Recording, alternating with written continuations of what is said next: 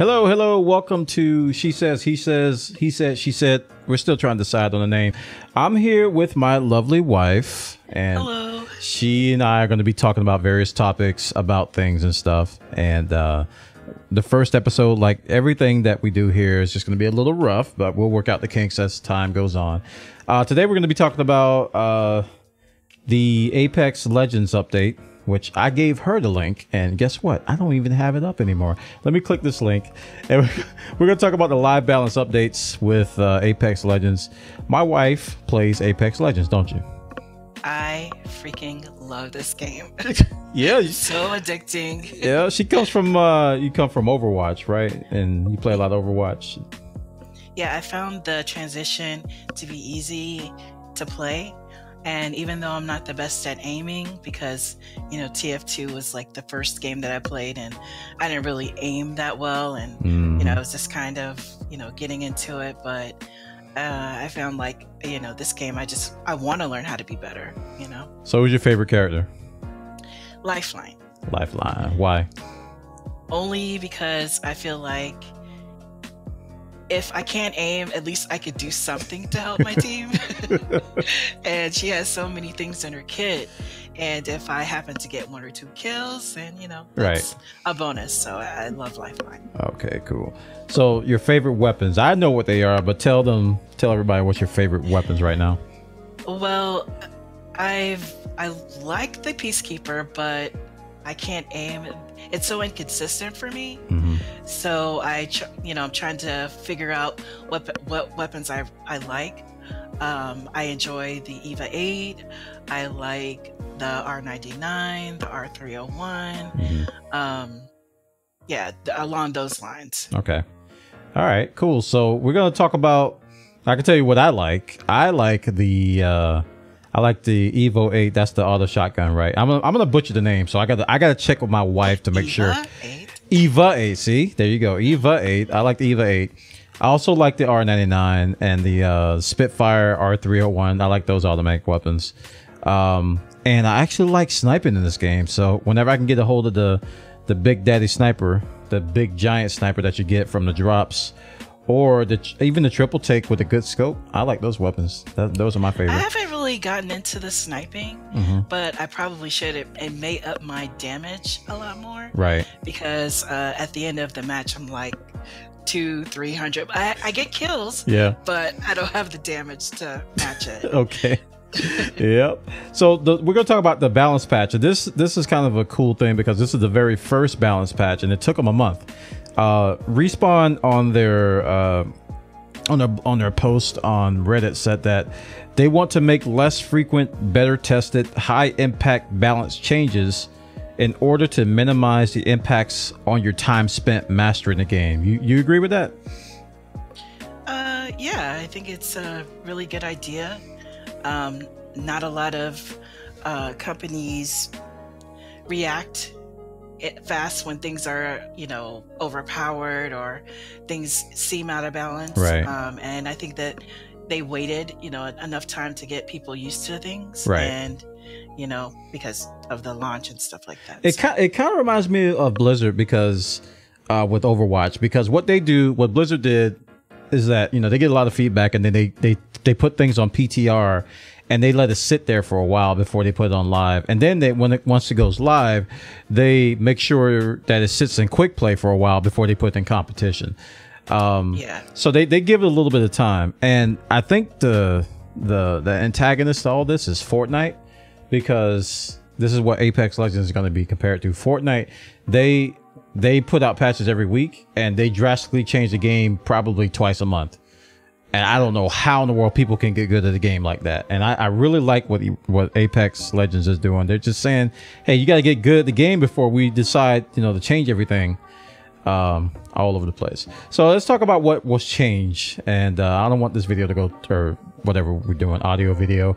I don't want this to go too long because reasons. So the first thing is a wingman. Now everybody has opinions about the wingman. Some people called it overpowered, that it was just ridiculous. I think you said that you said it's inconsistent, right? I don't want to mess it up. For me, it is because I can't aim. So Right, right. but you know, when I watch streamers play, it definitely seems just very overpowering if you have the right aim. Right. And you know, you get caught, it's, you know, game over. That's one of the things with me is that I thought the aim, I think it could have been like the attachments I had, but I thought the aim was inconsistent for me because I would there'd be a stationary target and I would fire 3 times and 2 shots would hit and 1 wouldn't. And I don't know why. That could be probably with hitbox stuff. I don't know. Yeah. Something like that. But it's like the person didn't move and I only hit 2 of my 3 shots and I didn't move. So it's weird. So the changes they made was they reduced the rate of fire. So you shoot a little bit less. The skull piercer, the almighty attachment skull piercer, the damage multiplier was reduced a little bit. It was barely nudged.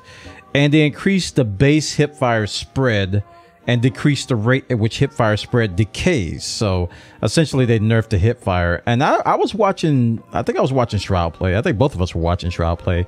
And he was using the wingman just fine. I don't think he was affected by the nerf at all. What do you think? I don't think so either. He was still murdering people, and that's what I suspected. Is like either you can use it or you can't. And this is a very minor nerf, and it's the same is true for like the Peacekeeper. The shotgun bolt rechamber, that shotgun bolt that makes it so awesome. They reduced the mitigation damage, or I'm sorry, the mitigation rate of each level. So level 1 mitigation is 10% to 7.5.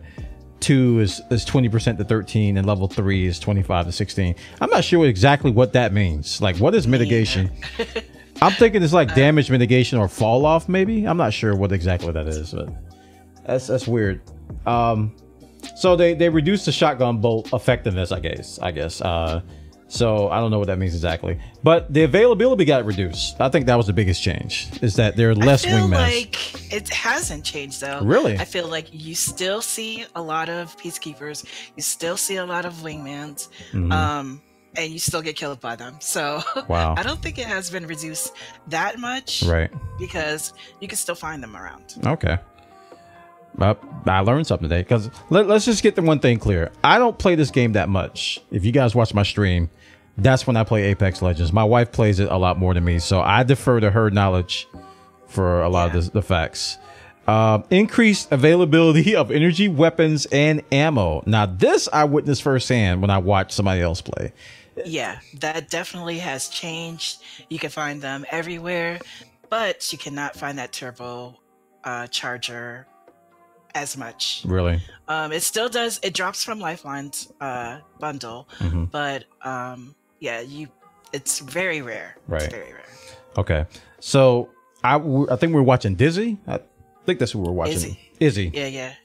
Is it Dizzy? It's Dizzy. Yeah, okay. You got me saying it. Oh, boy. Yeah, he had a full backpack and the entire top row was energy ammo. I was like, I've never seen that before. I think he had the Havoc. I think he had either the Havoc or another energy weapon. I don't even know if the Havoc has energy, but he had one of the weapons. And I was just like, that's just way too much ammo. It just seemed like, I mean, you're never going to use all that unless you just shoot in the air for 3 minutes straight. So those were the main things. There were some changes to Caustic. There were some changes to Gibraltar. And there were some changes to the hitboxes. Like, I think Caustic's traps were reduced in terms of cooldown, so you can play some more, and the radius got increased. And I think the biggest change for me is that his traps, the 1 second delay before it deals damage was removed, so it's like instant damage. I think that's probably the biggest thing. Yeah, I agree with that there. You do not want to get caught in a house or a tunnel or anything like that with Caustic, because it will hurt. Yeah, they barely touched Pathfinder. They just removed a number of like beacons he can use to find out where the next circle is. So that's not that big of a deal. They only reduced it by 2. Yeah, I was reading the notes that people commented on, and they said that whenever he used a beacon, that there should be like a deafening sound that causes across the map. That's a good idea. People. I thought that was funny. Put like a ping and then just show. Just like with Lifeline and her care package, how you can see it on the, like from the sky. Maybe you can have like a visible thing, like a big wave or something. I don't know, something like that. Well, they do. You do hear the piercing sound, but he was just saying that maybe it can deafen people for a little bit. You know, just like a debuff. You're talking about a debuff. Oh, okay. Yeah, exactly. Oh, exactly. That's taking. I don't know. That's funny. Yeah, that's kind. Yeah. Okay. All right. The next thing was Lifeline or care package. They removed a slight chance that the level 4 armor and helmets were dropped. I think that's tiny. I don't think that's a big deal because it had a really tiny chance of getting level 4 armor and helmets. I think I've seen one maybe twice myself. What about you? There was, I mean, probably maybe out of all the Lifeline packages that I've dropped, probably around 10, you know, and I've been playing since release. I mean, there was like a really slight chance that you would get level 4 armor. Okay. Really slight. So Wraith Into the Void, her cooldown was increased, so she got nerfed. For Into the Void, is that her Q? I think that's the one where she uses to get away. Right. So that's her Q. Okay. So the cooldown, they added 5 seconds to the cooldown. So just like they reduced the cooldown for Caustic for 5 seconds, they added it to her. So that definitely was a nerf. Maybe she was invisible a little bit too much. And then finally, Bangalore, her double time move speed when she gets shot at was reduced by 10%. So that's pretty big too. Yeah, I think that should be like a bigger cooldown. Because it's like every single time you shoot her, she's like double timing it. I don't even know what is the cooldown because this is the move speed bonus that they're nerfed. I don't think there is one. I don't think there is either. I think I think while you're getting shot at, it might stop, but then once the shooting stops, I think it just kicks off all over again. Yeah, so exactly. That I don't know. So overall, what do you think? Do you think it's a good patch? I think it was a good patch. I like the way that they just responded to what the people were saying about the Peacekeeper and the what is it, the Wingman, yeah. I think that that they're doing a really good job at that, even though it doesn't feel like it's an over nerf. I just feel like they did a really good job. Okay, I agree. I think it was kind of like a light nudge. It wasn't like an overbearing huge change. And I think this early in the game, people are still learning the game and they're still learning how to play. People are still getting good. So to make drastic changes, I agree with their philosophy that you don't want to make big sweeping changes without giving people time to learn how to play. And the nerfs and the buffs, I completely agree with. I really think Caustic needed some love. I think Big Boy, what's Shield Boy's name? Gibraltar. I think Gibraltar just needs a rework. Like, honestly, I don't see the dude being played that much. And for me, he gets on my nerves. I'm Bronze League, I'm Wood League, but it's just his shield he just needs something better. I don't know. But it's so good. It's like whenever there's an airstrike or something like that, he can just plop down his shield and it protects your teammates. Or if you need to heal up real quick and someone's across the map, he can drop that. So it's pros and cons. I think if you played Gibraltar, you would do that. I think those things would happen. I think when we come across a random in a game, let me tell you what happens. My wife, she saw this on stream. I'm chasing the dude down. I'm about to kill him. I got the kill shot. Gibraltar's like, he drops his shield and basically saves the guy's life. So the guy is like, oh, somebody's shooting at me because Gibraltar's shield just popped up and blocked the shot. I'm trying to kill the dude. He's going in and out of the thing. I'm missing him. I jump out of the shield, jump over him, and he kills me.